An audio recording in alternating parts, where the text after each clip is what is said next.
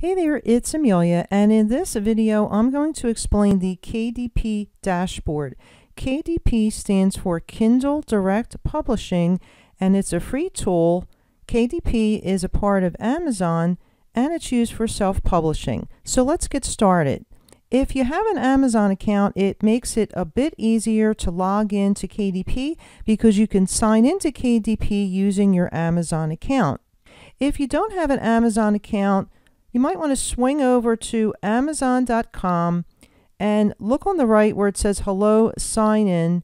And if you're new to Amazon, you want to click Start Here, and that will take you to the Create Account screen where you're going to just put in your name or the name you want to use on Amazon, your email, password, and re-enter your password. Once you create your Amazon account, you want to return back to kdp.amazon.com to log in to KDP. The reason why I would recommend creating an Amazon account in conjunction with the KDP account is because once you self-publish your book, you're going to want to see how your book looks, to preview your book title, your book description, check your ranking, and you're going to want to be able to do other things on Amazon.com, such as research book categories and research some other important information, as well as order your books directly from Amazon. Now, I'm also going to explain how to order books on the back end from KDP,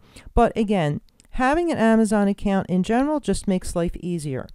Once you have an Amazon account and you've gone to the KDP URL, you're going to want to click Sign In, and that will take you to the KDP login screen. Now, if you're already logged into Amazon on another window, it's probably going to take you right into KDP. I usually keep a tab open and I'm logged into Amazon so I can jump right into KDP. The first time you log into KDP, it is going to prompt you to put in your password. And if it's not there already, you're going to enter in your email associated with your Amazon account, your password, and click Sign In. I like to click Keep Me Signed In so that I don't have to re-enter my password. When you're ready, click Sign In. This is the KDP dashboard. In this video, I'm going to quickly give you an overview of all the different aspects of KDP, and in other videos, I'll dive down a little deeper into each of the topics. So for starters, across the top, you can access your account settings, confirm or change your language, access help, or sign out. Beneath there, you can access your bookshelf, which I'll review in a moment, access reports, access the KDP community, or access marketing tools. Occasionally, if there's new features as part of KDP, you may see some information at the top, including this new feature called Kindle Vella, which is a new storytelling option through KDP. You're looking now at the bookshelf, and to make sure you are on the bookshelf where you're going to see all your different books, you can click a bookshelf on the top, and I'll scroll down a bit and explain that up in here is where you proceed to create a new title, which will be covered in other videos. This area here is to create and manage a series.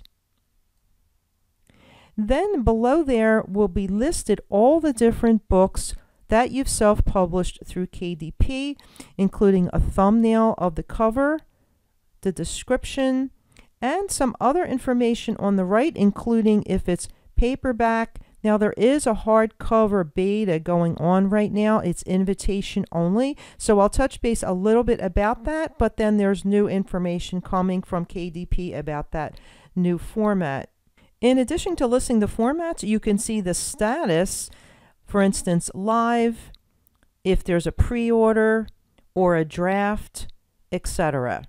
You can also see the price that you've currently set for your book and other options, and we'll cover this when we cover the uploading process of KDP. Scrolling down, you could see other additional books on your bookshelf. And if you have a number of books, you'll be able to go to other pages, and they are listed in order of the recently edited books. So for instance, this is my most recent book. I'm experimenting with a line of journals, and I have set up a paperback and hardcover version. Okay, and the next topic is reports, and I do have a separate video with further details on all the different types of reports, but I am going to provide an overview. If we scroll down, you'll see that the first type of report is your sales dashboard. And when you're just starting out, you'll definitely want to take a look at your dashboard on a daily basis or periodically to view your sales. Now, these blue graphs represent free ebooks, as I ran a free ebook promotion, and if I want to filter those out, I can click this checkbox so that I can just see my normal sales. And as you can see here, it defaults to all marketplaces, all formats, all titles, and the last 30 days. Now, if I click on this drop down, you can see week to date, last 2 weeks, month to date, last 30 days, and last 90 days, for example. And scrolling down, we could see this Kindle edition normalized page that shows pages read for customers that have Kindle Unlimited and some other tools which allow for lending of your ebook. And there's some other information down below about royalties earned. The next type of report is historical, and that defaults to life to date, and you can also get a bird's eye view of, like, say, like the last year. Month to date is very handy. You could see the current month or the previous month, units sold, etc.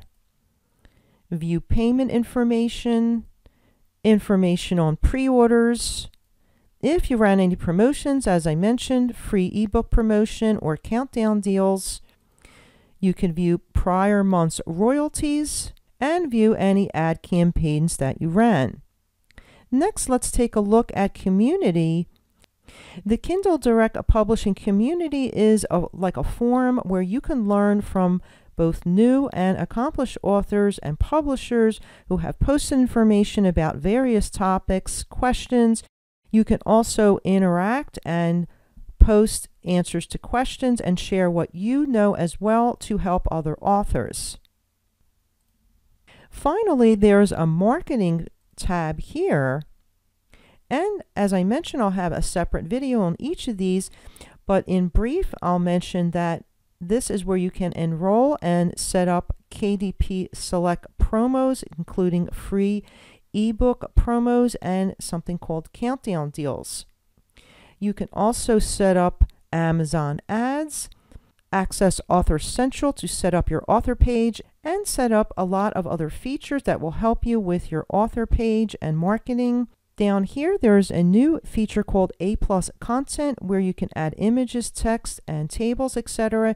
to further improve your product description page and make that look more attractive to customers. As I mentioned, the Run a Price promotion is part of the KDP Select option, which you'll learn more about. And finally, nominate your books, where you can nominate an ebook that you've self-published, and KDP will consider it for a Kindle deal or a Prime reading promotion. After 90 days, you'll get an email asking if you'd still like to keep it nominated, and further information if you want to change a book for a different nomination. So that's it for this video, which explained the KDP dashboard. I'll see you in the next video. If you like this video, please click like. And remember to click subscribe and check out my other videos as well. Bye now.